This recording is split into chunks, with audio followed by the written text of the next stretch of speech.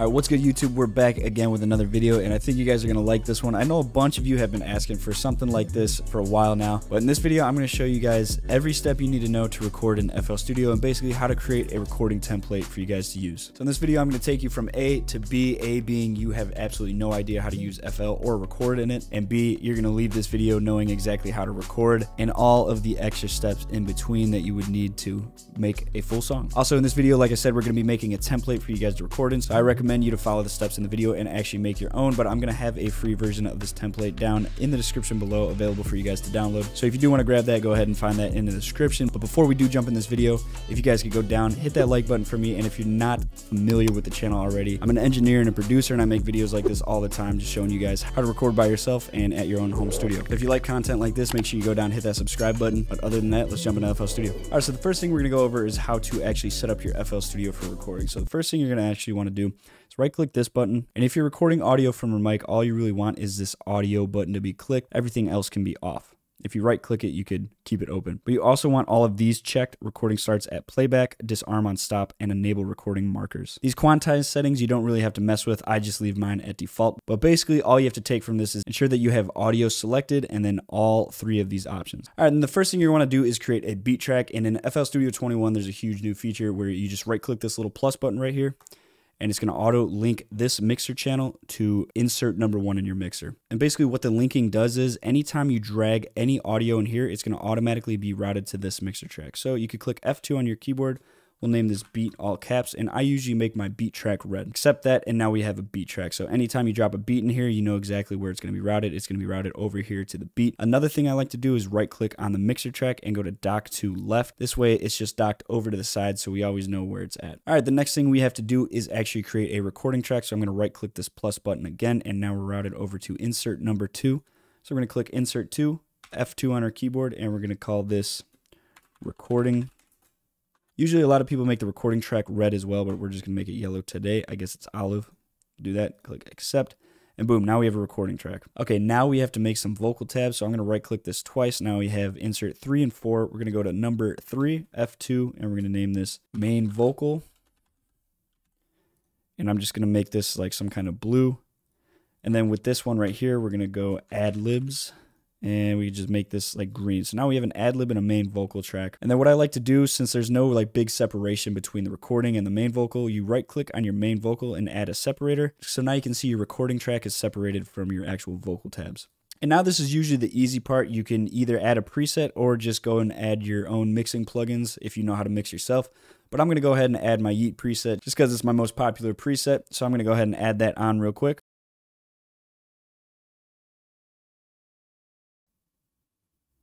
All right, so as you can see, I loaded up my main vocal preset and the ad-lib track. It did rename it just because the preset auto renames it. But now we have to set up our delay bus and our reverb bus. Now, what a bus is, basically, it's going to send the signal that's coming into this track to another channel. And on that channel, there's going to be 100% of the reverb. Just allows you to have more control. You can control the reverb better. It's not on one track where you have to kind of adjust the mix every time. But it just makes it a lot easier to see where the reverb is actually coming from. So an easy way to do this is we'll just take insert number 5. And usually what I like to do is dock it over to the right, and then we'll take insert number 6 and dock it over to the right as well. And then you could just rename this one by clicking F2. We'll call it reverb, and we'll call this one delay. And before you actually add any reverb or delay, usually what I like to do is click my vocal, and now we have to actually route it. So you click the track that you want the reverb to be applied to, and you just left click this button once, and we'll left click the delay as well. And then you would control the amount of reverb with these knobs down here. So we're going to bring it all the way down because we'll mix that in later.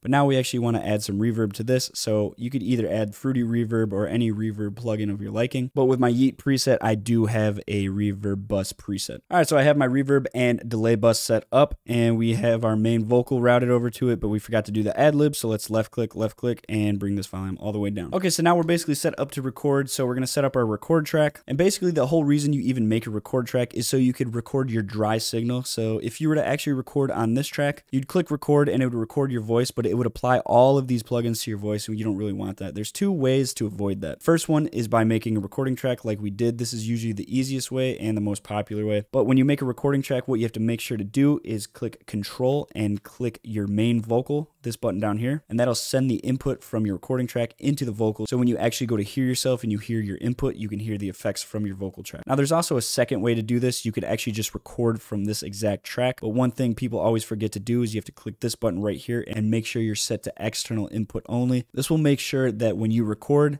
your raw vocal is being recorded and not your vocal with all the effects on it. And the reason you don't want this is because if you record your vocal with all of your effects on it and you want to change the effects later, you really can't do that. But with your raw vocal, you always can. And now we're on to the recording stage. Now the recording stage is always usually the longest part, or if you're a really good freestyler, sometimes the quickest part. For example, I'm going to show you guys this clip of Uzi that I just found where he was actually finding the chorus for EXO Tour Life. And as you can see, he really just plays the beat and waits until he finds some kind of melody in his head, and then waits for those lyrics to come along with it. This is usually the way I like to freestyle my songs, kind of just come up with the melody and then start applying lyrics that I just hear in my head and just keep recording until we find something that's good, exactly like how Uzi did it. I don't really care if you cry.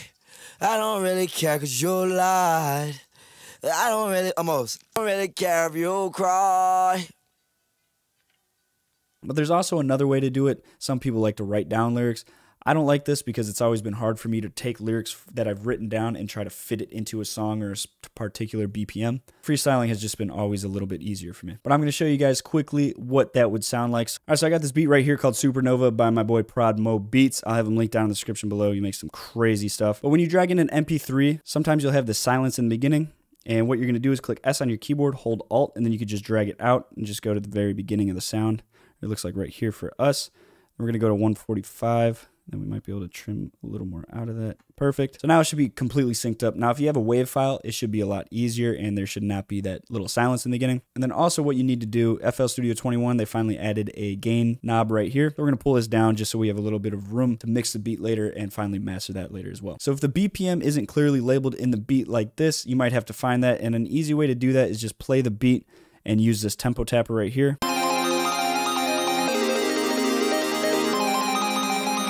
Or you could just adjust the BPM until you see the main transients lining up with the actual beat markers. So as you can see, you set it to 145 and this main transient is lining up with a beat marker on the one. And then we got to find the key. Now, if you have perfect pitch, you can find the key like that. You could ask the producer for the key. If you have auto-tune, auto-tune comes with auto key where you just play the beat and it'll automatically find it for you. There's also a bunch of websites that you can find on the internet that will find this for you as well. All right, so it looks like it's F minor, and now we're going to actually get set up to record. So we're going to be using the recording track, and all we have to do is set the input. So in FL Studio 21, as long as your mixer tracks are linked to the playlist channels, you can just click this button right here and select input 1. And then, like I said, just make sure you're always on external input only, and you're going to have this set to when armed. So whenever you arm the track, you'll be able to hear yourself. So I'm going to turn the gain down on my mic because you want to make sure whatever input is coming in from your mic, always have that a bit lower because you could always bring volume up, but you can't fix any input that's clipping. Let's turn this down. All right, to me personally, like I said, I don't like to use that recording track, so I'm just gonna record straight from the track. I just set my input on this, and then we arm it, and you can hear yourself. And now what we gotta do is mix in some of our effects. So we're gonna click the vocal and just slowly bring up our reverb. Yeah, in my head, I see you. And then the cool part about having a reverb bus is you can add an EQ to it and kind of EQ out any of the sounds. You can also add, for example, like a stereo imager. I'll use this Waves one to just make the reverb super wide. So now it sounds like this. Yeah. Woo. Woo. Let's mix in some of our delay. Yeah. I'm using Valhalla delay and I have it on ping pong. There we go. Now we're set. Let me mute the reverb and delay. So now we're set, and all you have to do is click R on your keyboard and you can record. So let's see if we can record a little freestyle. She took my soul, she took my heart, she took my soul, she took my heart, and I just love her. Yeah, I thought I told you that my heart is way too cold. All right, so as you can see, what I'm doing here is the punch in method. So I got one little bar down right here, and as soon as I click record again, FL Studio is going to automatically group this track and make another one right underneath it. So you don't have to worry about making an A and B track. You could just have them grouped underneath each other, which is great. That my heart is way too cold. Damn, it'll push you to the side, that's how it goes. Every time I see you and I'm feeling like I'm out of control. Yeah, I just, can you tell me how you feel? Cause I need you, yeah, I need you the most.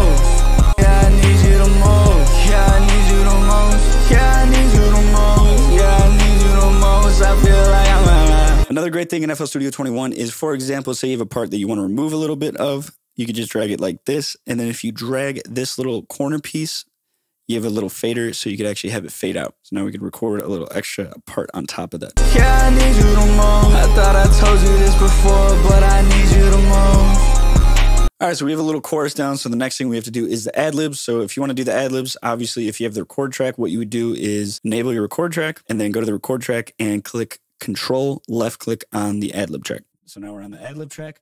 As you can see, it sounds a lot different. I'm going to take out some of the bass so it sounds like this. And then we have to add in our reverb again on this. So let's bring in some reverb. Yeah. Woo. Yeah. Whoa, whoa. Make it real thin like this, and then maybe a little louder. But like I said earlier, I don't like recording on the record track. So we're going to take this off and just record on the actual ad-lib track. Just make sure you set your input. Also make sure it's set to external input only. So let's record some ad-libs.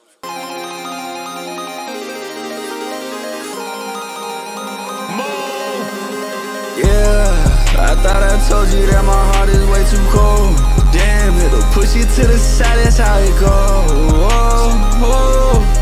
Can you tell me how you feel? Cause I need you, yeah, I need you the most. Yeah, I need you the most. Yeah, I need you the most. I thought I told you this before, but I need you the most. Yeah, I need you the most. Yeah, I need you the most. I thought I told you this before, but I need you the most.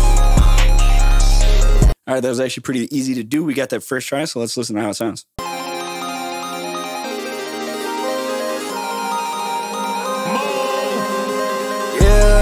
I thought I told you that my heart is way too cold. Damn, it'll push you to the side, that's how it goes. Oh, oh. Can you tell me how you feel? Cause I need you, yeah, I need you the most. Yeah, I need you the most. Yeah, I need you the most. I thought I told you this before, but I need you the most. Yeah, I need you the most. Yeah, I need you the most. I thought I told you this before, but I need you the most. So yeah, I'm liking how that sounds. That's pretty much it. That's the recording phase, and that is really all you need to know to record. If you ever need to duplicate any of these, you could right click in the playlist channel and just click clone, and then just clone whatever you want here. The patterns part you could pretty much ignore. That's like any of your, if you're making like drum patterns, so you can take that off. Audio clips, if you want to duplicate over your voice, I usually take that off because most of the time I don't want to duplicate over my voice. Automations, don't need that on. Effects and group tracks, we could keep that. I'm going to take off the grouped tracks because we don't need that. That'd just be tracks like this on the bottom.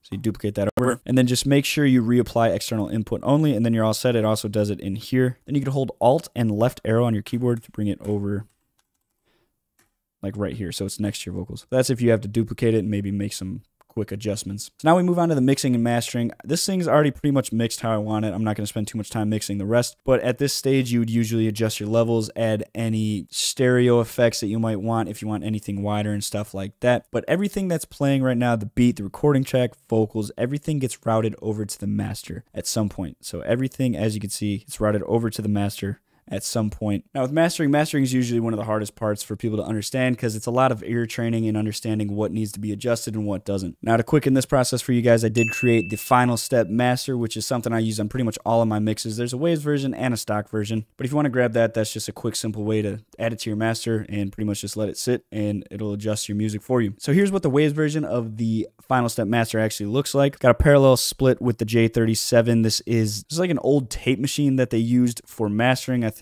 back in the day, but they made a virtual version of it basically, and it just sounds really good on mixes. And I have it in a parallel split that basically what this does is it has your normal signal without the plugin on it, and then it has the wet signal with the plugin effect on it, and you slowly mix in that wet signal until it sounds good. Then we have an L3 limiter, and this is just some multi-channel limiting right here. You can control any of the sounds that might be coming out a bit too much in the mix. Then we have one of my favorite plugins, Infected Mushroom Pusher. This is a great plugin. It really helps just add a lot of width to your mix. It makes it sit like really well in your headphones. Then we have our limiter, which is like the final step. This is usually the foundation of any master. You always need a limiter to bring the sound up and make sure there's not too many dynamics that are throwing your mix off. So I'm going to let you guys listen to what this sounds like with the Final Step Master off and with it on, and you can just see how big of a difference this actually makes. Yeah,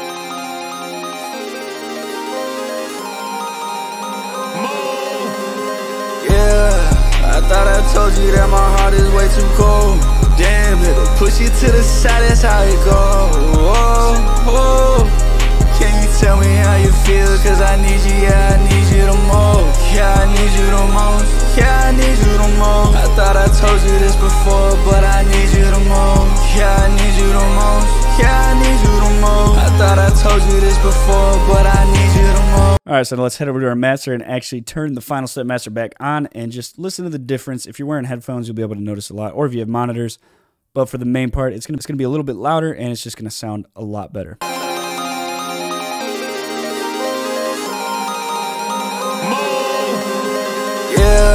I thought I told you that my heart is way too cold.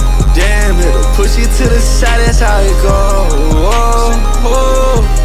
Can you tell me how you feel? Cause I need you, yeah, I need you the most. Yeah, I need you the most. Yeah, I need you the most. I thought I told you this before, but I need you the most. Yeah, I need you the most.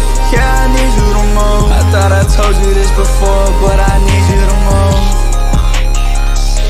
Alright guys, and that is the end of the video. I pretty much showed you from A to B how to actually record in FL Studio, and I tried to include as much as I possibly could. If you guys do have any questions that I didn't cover in this, make sure to leave a comment. I'll try and answer each and every comment. But also, there is going to be a free version of this template down in the description below, so you can either download that before to follow along. But of course, if you want the full thing, that is available at my website, and I'll also have that link down below, as well as everything else that we use in this video. That's all I got for you guys for now, and I will see you guys in the next video. Deuces. Yeah, I thought I told you that my heart is way too cold. Damn, it'll push you to the side, that's how it goes. Oh, oh. Can you tell me how you feel? Cause I need you, yeah, I need you the most. Yeah, I need you the most. Yeah, I need you the most. I thought I told you this before, but I need you the most. Yeah, I need you the most. Yeah, I need you the most. I thought I told you this before, but I need you the most.